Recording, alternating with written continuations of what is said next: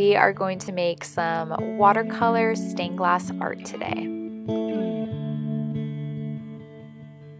You will need some watercolor paper and some black glue.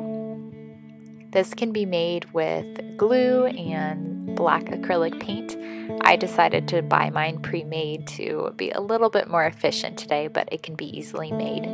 You will also need basic watercolor materials, including paint, a palette, some brushes, and a pencil. You might also want to grab some painter's tape to tape down your piece while you are painting to help prevent it from moving around. Next, we are going to draw with our pencil on our paper. Keep in mind that these shapes we will go over with our black glue, so make sure it's not too detailed or too small. I was inspired to draw some hibiscus flowers, but feel free to draw whatever you would like. I am now going to go over my lines with the black glue. Notice I added some extra lines connecting my flowers and the leaves to resemble more of a stained glass window.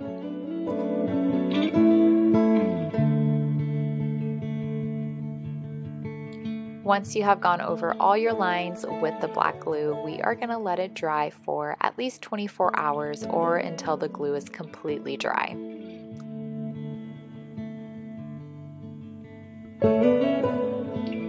Next, we are going to get our watercolors and begin painting in those spaces.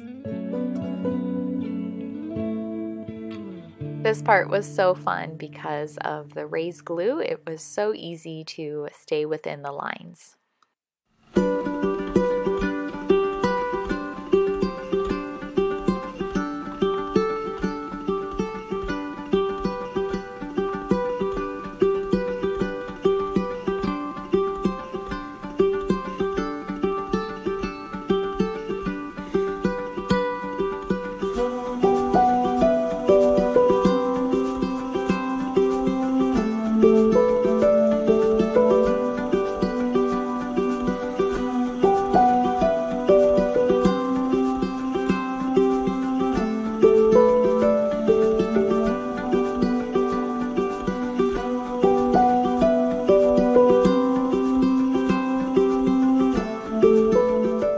I decided to do another one since it was so fun and I wanted to show you a different style. This one I used more geometric shapes to kind of show you that you can use shapes or lines, squiggles with the glue. You can do whatever you would like, and painting over it is really fun because those black lines will remain and the watercolor will just go nicely around them.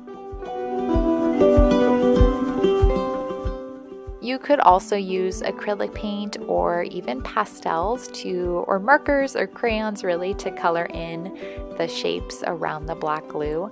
I really liked watercolor because it was fast and easy, and you could really paint over those black lines and wipe off the watercolor and the black lines would still be very visible.